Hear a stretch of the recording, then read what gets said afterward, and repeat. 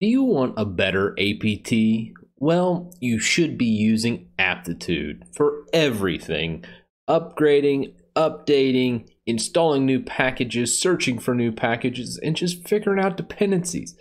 If you're in dependency hell or ever have been, you know this pain of APT and tracking these things down. Not fun. Well, then comes Aptitude. It's far better than APT. The big thing with Aptitude, one, it gives you clarity around dependencies and also conflicts. These are two big sticking points that I'm about to go over. And then also it gives a nice heads up display, lets you know what's being installed, and it beautifies much of the output where APT just kind of gets jumbled together. So Aptitude itself, a lot of people don't realize it is not a whole heck of a lot of different from APT, and most people think it's almost the same program. It's not. Aptitude is the ultimate package manager, and that's what I'm going over today. Now, with that said, I also did a write-up on my website, christitus.com. I'll put the link down below. It will have every single command I go over today with a breakdown of what each one does. I also put a bunch of samples and examples that I have done using search, because search is a very complex thing. There's wildcards, how to actually find things, and you can literally do an hour class just on Aptitude search. But in this video, this is what I'm going to do. I'm going to hit all those highlights, and you're going to learn how to do dependencies and resolve conflicts, and also search and find holds and unhold products as well. So let's just say products, crap, packages is what I mean. And that's what we're going to do starting now.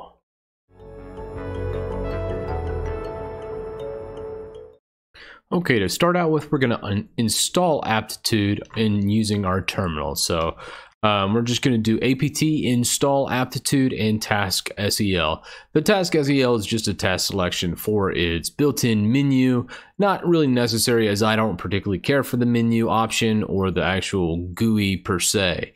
So we'll go ahead, install this, and then we can launch into the Aptitude, just kind of see what the menu looks like. The neat thing about this, especially if you're a new user and you want to install new desktop environments, there's actually in the task menu, from an end user perspective, you can actually pick out what you want to use out of this. So I can easily choose, let's say XFCE, probably one of my favorites, and pick this and kind of say, hey, where is this along? Do I have anything installed? And I go, oh wow, I'm missing a ton of stuff. And you can actually kind of see all the things you're missing out of this desktop environment. So very cool. And this is a good utility when you have, like, let's say KDE is broken or something of that nature. You can see what packages you are missing out of this. So from here, just hit Q to go back, and then you can kind of tinker around in here. I don't particularly like this aspect of Aptitude. It's just nice for a heads up display when you need it. As far as the actual install commands, it's almost identical to APT. The only big things is there's some shortcut keys you can add on to the end of it. So let's say sudo aptitude install gedit. So this is just a basic install of gedit. I already have gedit installed, but let's say I wanted to remove gedit. I can actually hit the minus sign and it would go through and remove gedit. Likewise, if I wanted to purge gedit, I can use an underscore after this one, and this would actually go ahead and purge gedit from my system. Now, this is also kind of cool because it does beautify a lot of the output that it presents and kind of gives you a very great display of what all it's removing. As you see, it's going to remove, the major thing here is it will remove GNOME, which is a full-on desktop environment that I often use or switch over to test things out and do different things, and also probably other dependencies that are required by that specific package. So I know, hey, it's not worth uninstalling gedit here because it's going to rip all this out. So I'm just going to hit Q or N for no, and it'll abandon the efforts and quit. So that is pretty awesome. So that's installing, removing, and purging all in Aptitude. And let's go over updating and upgrading in Aptitude. So this is a good one. If you do a sudo aptitude update, very much the same as APT here, nothing crazy. Again, the output might look a little different just because it cleans some things up, but otherwise identical to apt update. Now, upgrade is different. It has two different versions of upgrade. It has a safe upgrade where it won't purge anything not used. So if I do sudo aptitude safe upgrade, it would go ahead and install and upgrade any packages that I have and then not remove any unused packages. Now, let's say I didn't want those unused packages anymore. You can do what's called a full upgrade, and it will go ahead and purge all those packages on your system. Now, as you see, my system's completely up to date. I personally prefer to always do a safe upgrade just because I don't really care if there's an extra 200 or 300 megs just chilling on my system taking up space. However, if it does become an issue and I have just a ton of stuff, I might go ahead and push through a full upgrade just so I don't have all that excess bloat. Another thing that I kind of want to touch on, let's say you need to hold a package and don't want it to upgrade any longer. Aptitude's really good for this as well. In APT, it's pinning, and it's kind of complex to pin packages to that version. In Aptitude, they make this far easier. So let's say I wanted to hold gedit at its specific version because I like that version. I can actually just say, hey, aptitude hold gedit. And then if gedit had a new version come out, it would stick on the version gedit's on right now. And likewise, to unhold it or unpin it, if you were using apt, you would just do unhold gedit. And this would unhold it. Now, there's also another command called keep. I don't recommend using this command just because a lot of people think keep actually keeps that version. It doesn't. All it does is basically clear out any pending tasks. And then the next time you run an update upgrade, it's going to go ahead and push through that version, where if it was held or held down by a hold, it would not. It would stick on that version. So very important to understand the differences. So I'm not even going to show the keep command just because I don't ever use it. So let's go over search real fast in Aptitude.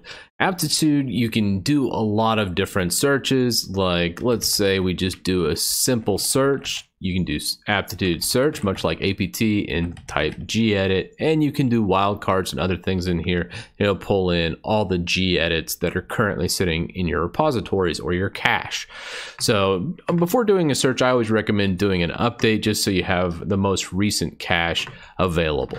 So you can see right here, it pulled in all these have gedit and then package name, and it pulled those in, which is very cool. Now, let's say I wanted to know, hey, what is installed that is gedit? You can do a search as well, except in this time, in front of it, you just put a tilde and then an I.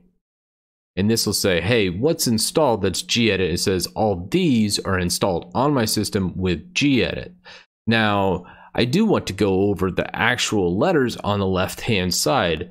I's install, and then if you see a B or an H, that means broken for B or half installed for H. Both those are very bad things, and you should immediately remove that plugin or try and reinstall it so it gets fully installed, so it no longer has that designation of a B or an H instead of the A, or not having the actual letter designation is okay as well.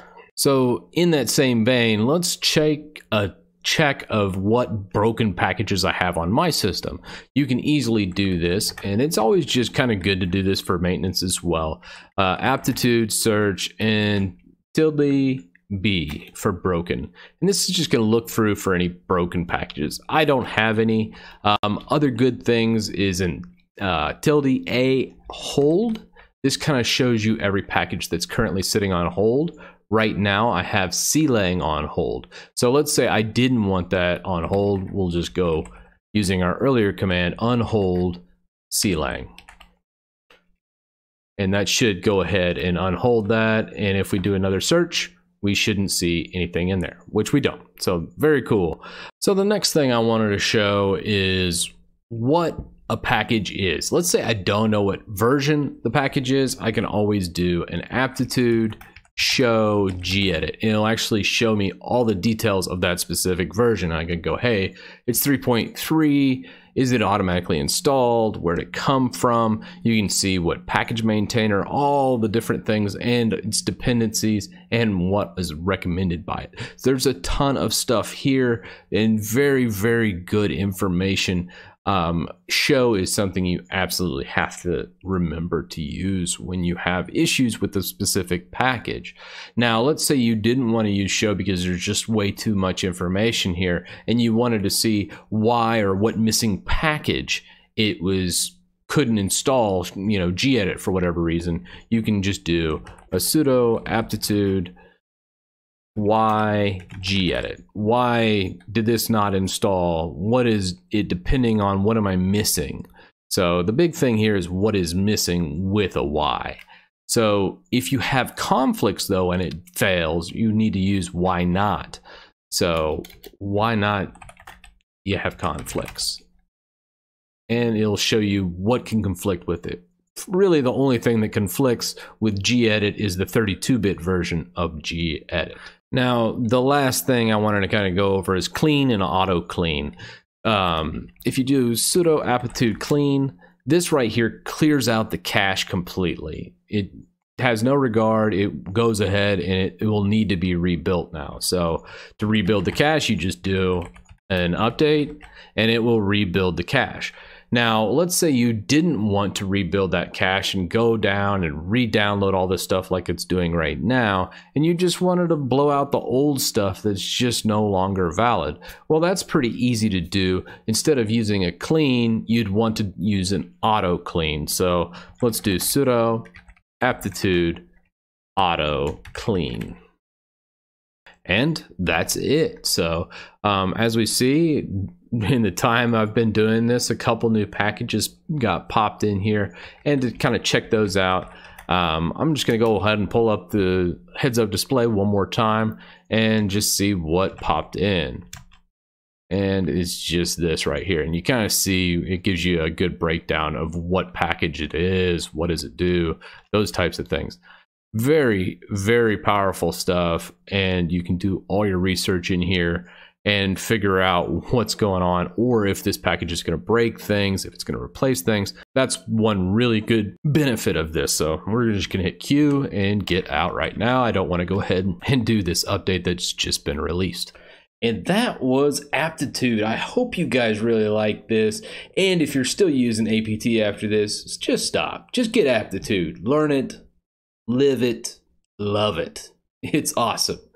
And with that said, if you like this video, consider visiting me on Patreon, and I'll see you in the next one.